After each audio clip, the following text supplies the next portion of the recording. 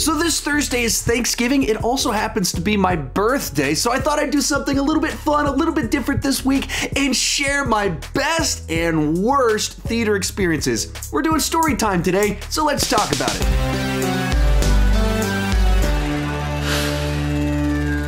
Hi, my name is Sean, and I love to talk about movies way too much, but today we're not actually talking about movies, we're talking about the movie-going experience. It could be an awesome movie, it could be an awful movie, but we're talking about what happened while at the theater. With that in mind, go ahead and join me down below in the comments section. Share your best and worst theater experiences, whatever that means, the stories that happened while watching a movie, or a movie that was just so cool to see in a theater that you will always remember the experience of watching that movie on that particular day. Before I go into story time, this video is brought to you by my supporters over on Patreon. Every month they submit ideas for a video and then they vote on them, and I thought this one was a fun one to do this particular week since it is my birthday in a couple of days. There's a weekly Q&A, I post some exclusive videos, some videos early. If you support me at a certain level, you can get your name on the end card. At a certain level, you can even do a monthly 30-minute long Google Hangout with me. So if you're interested, you can check out the link below in the description to see if it's right for you. With that said, let's get started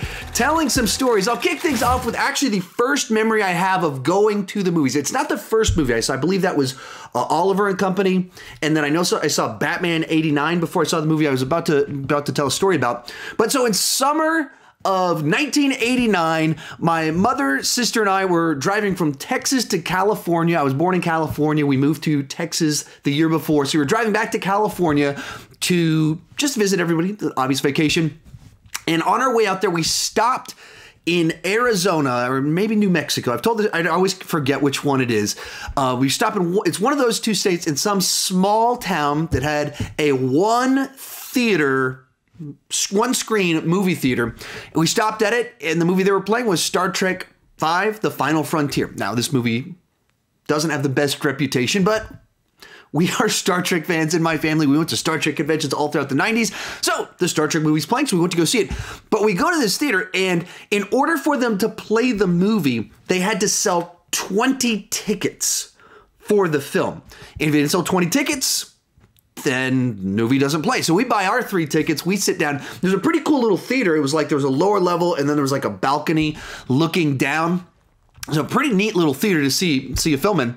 And we're just sitting there waiting, counting as people come in, 1, 2, 3, doing that. And they did get up to 20, so we did get to see Star Trek V, The Final Frontier, at this very odd, beautiful theater in either Arizona or New Mexico. I've also had a couple stories. I wouldn't call them good or bad theater experiences, just kind of funny, where fights kind of broke out at the movie. Went on to go see the new Power Rangers movie that came out a couple years ago. I don't know what happened, but in the middle of the film, I guess these two guys got amped up over all the Power Rangers accident or something, and they stood up, and they're like, dude, they start yelling at each other, pushing each other in the middle of the movie, and you just hear people go, someone say, "Really? What are you doing? Watch the movie." And they kept going for a little bit longer, and then finally they calmed down, but they didn't even move away from each other, and there were seats everywhere. They could have spread out, but they stayed sitting next to each other, which I thought that was funny. And then another one, I think back in 2001, I went with some of my buddies to go see the movie O, which you probably haven't even heard of. It's kind of like a high school rendition of Othello. So it has all of the Shakespearean drama and deaths and betrayal, except it's in a high school. So I went with my buddies, and we were all smart Alex, kind of jerks, obnoxious. We were very obnoxious moviegoers at this point in time. I did not have proper etiquette. And we thought the movie sucked. It's just so over the top in the melodrama. And so we're just cracking jokes the whole movie, like clueless teenagers, not thinking of anybody else, that someone else might be enjoying the film or anything like that. I mean, really bad behavior. Like looking back on it, and I was like, oh, that wasn't good. That wasn't good. But at the time, it was so much fun to just rip on this movie while we're watching it. And then the credits start rolling, and we're like, ah, laughing at it. We stand up, and the people behind us are furious with us. And one of my friends is like, "What? It was a crappy movie. What are you getting all worked up about?" They're like, "Well, because I care about this movie." And then someone in the mix like threw down something like they knew someone that had like committed suicide, so it was very personal to them. It got like very like, okay, whoa, That escalated really fast. We're just immature teenagers watching a movie. We didn't like it, so we were acting immature. And they're like getting actually mad and start like yelling at us. And one guy in the group, Joey Halbert, steps up and he's like, dude, like, I get it. Like, I've gone through trouble. Like, we didn't mean anything by it. And he's like trying to like stop the fight from breaking out or someone to punch me in the face or something like that. And so, I mean, it was as tense of a movie theater experience as I've ever had because we were awful. We were really awful and actually offended someone with we weren't just annoying. We actually hurt their feelings because they took the movie as a little bit more serious than we took the movie. And luckily, Joey Halbert stepped in to save us and stop the fight from breaking out. All right, so that's some movie stories. Let's move on to my good and bad experiences. Let's kick things off with the good experiences because I think the bad ones are a little bit, I don't know, funnier at times. So I'll try and end with my funniest story that I've got. So these are in no particular order. One of the ones I've always said about some of my best experiences in the theater was seeing Fast Five. I wasn't really a big fan of the first four movies. I just thought they're kind of dull. I mean, as some of the, I can watch them, enjoy them, but they weren't movies that I just loved when they first came out. And then my wife's a little bit more into cars than I am. And then this one looked like they're kind of amping things up, doing it a little bit better this go round. And so we went to go see it on a date night at the midnight showing. So this was, nowadays they do the night before early showings at like 7 o'clock. But that's pretty new. That's only like the last 5 years. Before that, they do it at midnight. Like you're literally there. 12:01 is when they start showing it. So it's technically on the day of release. So we're at the midnight showing. We show up early so we can get a good seat. And because it's a Fast and the Furious movie, midnight showing, and we went to like the good theater in town with massive screen. And the whole parking lot is jam-packed with just muscle cars and people that want you to look at their car and be like, oh, that is so cool. And so it's like a car show before the movie starts. We're just looking around and people are like doing circles in the parking lot and speeding by. I guess we could have been killed or something like that. So I guess maybe that added to a little bit of the fun. Just like immediately, we're not even inside.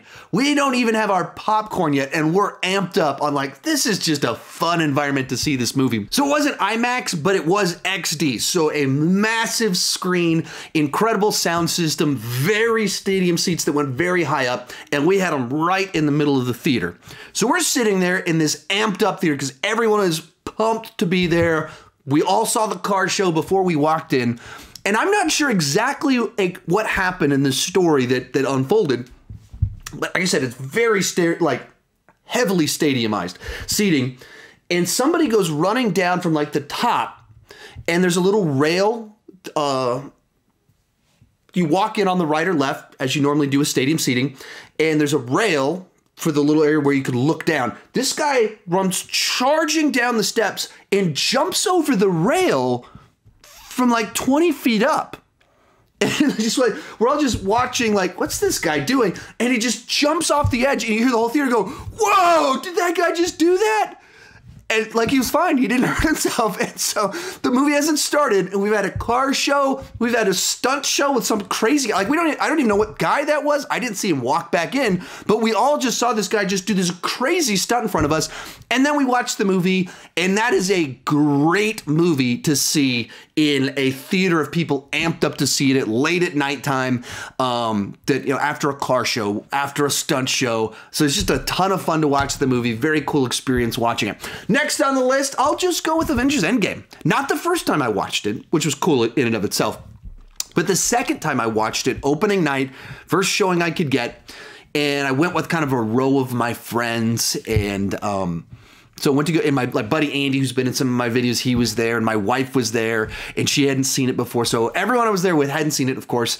I'd seen it at the press screening a couple days before.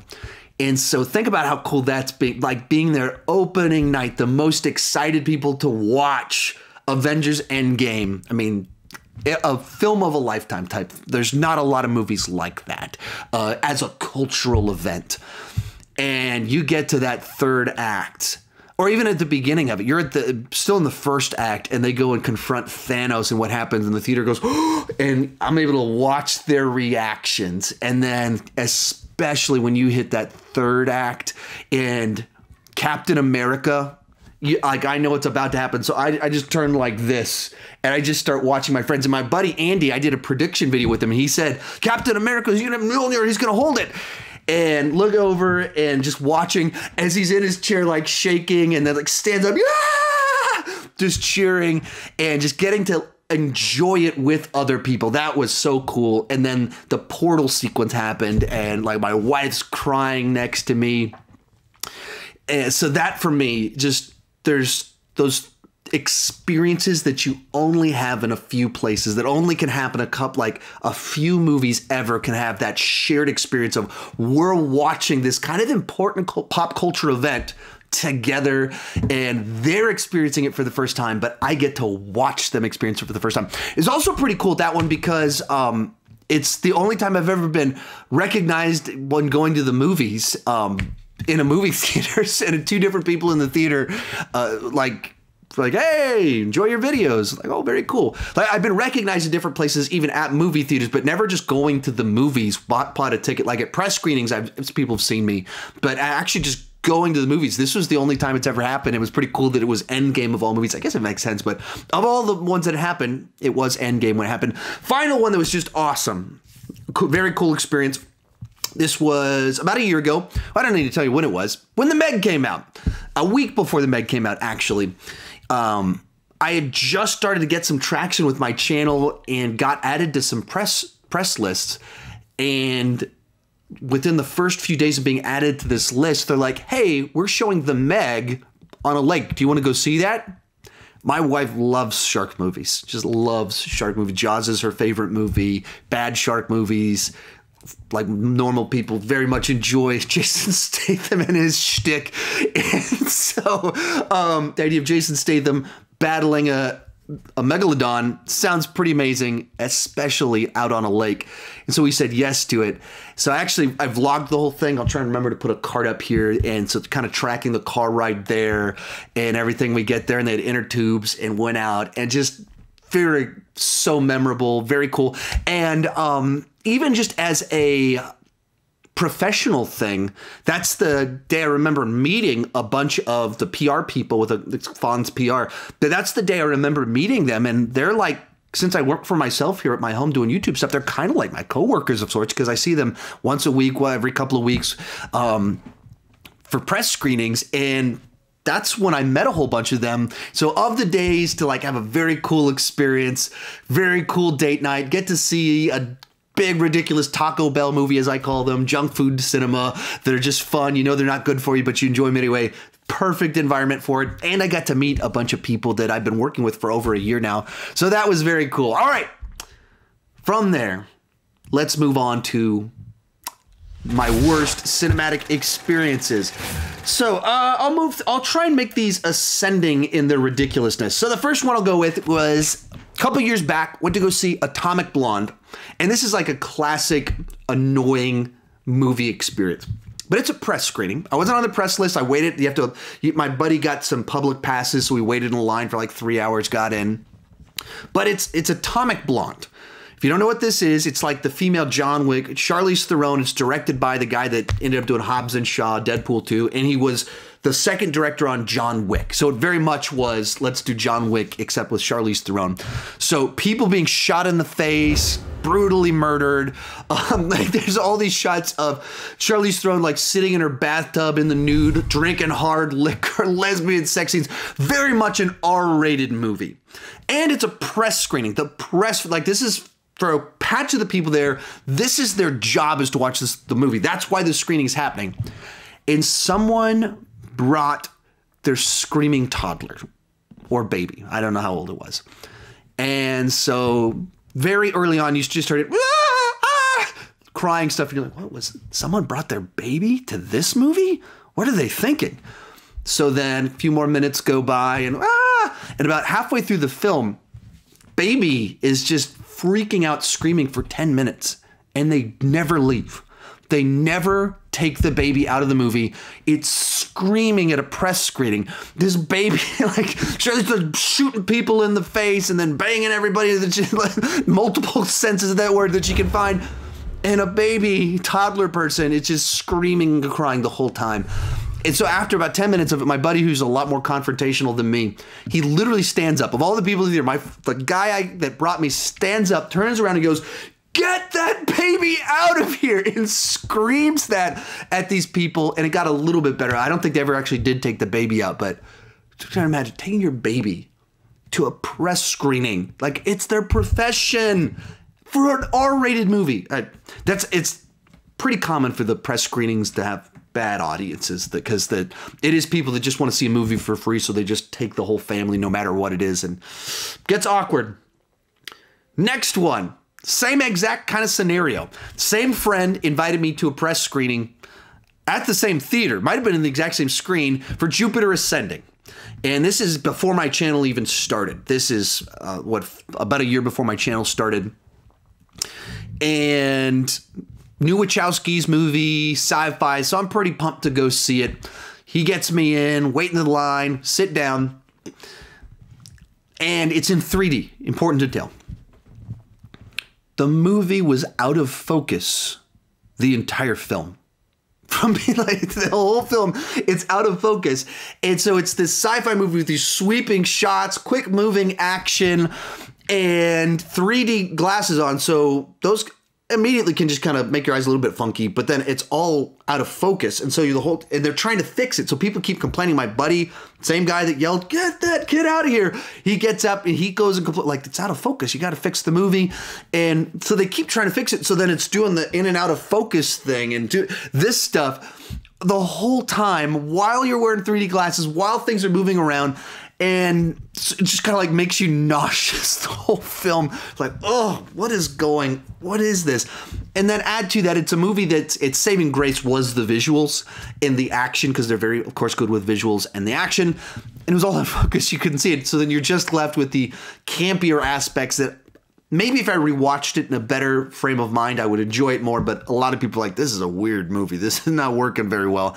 So that was my next to last really bad theater experience. And that one was pretty frustrating, because it was like, when you feel actually physically ill because of the way they're presenting the movie. Not cool. Final story of the day. Went to go see whatever the Insidious is that came out January of last year, Skeleton Key or something like that. A January horror movie, which tend to not be very good, and they attract a specific crowd of people that are not the best audiences. So I show up, and this is early in my channel. It's kind of really before things really took off, but I was at that point in time where I was about to take off. I could see the potential, and so I'm working really hard to be diligent and getting my reviews out, my rankings out. So for this one in particular, I'm seeing it Thursday night. I've got to go watch it, shoot my review, edit it, and I want to post it before I have to go to work, and I had to go to work at 7 a.m. the next day. So, like, watching the movie very seriously, and sit down, second row. The row in front of me is a bunch of douchebag high school guys watching porn.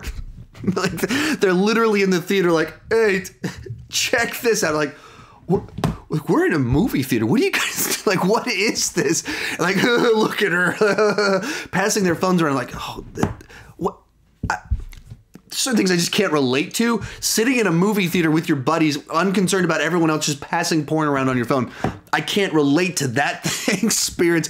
I was obnoxious. We started off with a story about me being obnoxious, but it wasn't anything like weird like that. And so right off the bat, it's weird. Then the movie starts. They are the obnoxious people like I was before. They kind of calm down. They're not too bad the first half of the movie. Halfway point happens, and a girl gets kind of kidnapped or something like that. And so she's like basically like tied down to a table. And girl has some curves to her body that these guys found desirable. The movie's not super exploiting her. It's nothing like that, but she's wearing a tank top or something like that. And every time they'd show her on the table, it brought attention to certain aspects of her body. And so as soon as this started, every time it would cut to a shot of her, I heard some noise right in front of me. Like, what am I hearing right now? Is someone's phone going off? Is that their alarm? Like, what is that? And then 2 minutes later, cuts back to this shot of her, and then I hear the same thing. It sounds like the exact same thing, so it must be like a ringtone. Like, what is that? And then each time it happens, it's a little bit louder. Like, what is going on? So several minutes into this, cuts back to her. I'm like, this is, every time it cuts to her, I'm putting the pieces together. Like, there's something going on up here. Finally, the guy is playing something on his phone. It's like, what is he? Why is he playing on his phone? And happens, he goes full volume on his phone, and it's something about him being aroused. It's some meme clip, and every time this girl appears, it's like him playing this thing to his buddies, and they're giggling to themselves as they very loudly make this crass joke for the whole theater. I'm like, what is going on? So I'm not a very confrontational person. I don't like to get in the middle of things, and I need to review this movie for tomorrow, and I do a ranking next day, so I don't want to miss the third act of the movie. Like, this is the part that you can't miss. So I keep thinking, okay, they're going to be done. And then they weren't. And then it kept going, and it kept going, and it kept going. And so it's one of those ones that I look back and I was like, I wish I had just like stood up and like, guys, knock it off, like yelled at him, or when the movie ended, picked a fight with him. I could have been the angry person to like bookend my stories of the day. I could have been the person that was offended, like, how dare you pollute this theater with your disgusting filth? And like, I could have done something like that, but instead I just kind of let it play out. I wimped out, and even though I'm sure I could have taken at least one of them in a fight, or two of them in a fight, they went away with it. But yeah, just literally passing porn around and literally like playing crass memes. Porn. What are you guys doing? So anyway, that's story hour for today. Some background on my experiences with movies, some good stories, some bad stories. Those are my stories. Thank you guys so much for watching. Share yours down below in the comment section. Remember to check out that link for Patreon to see if it's right for you, and keep talking movies too much.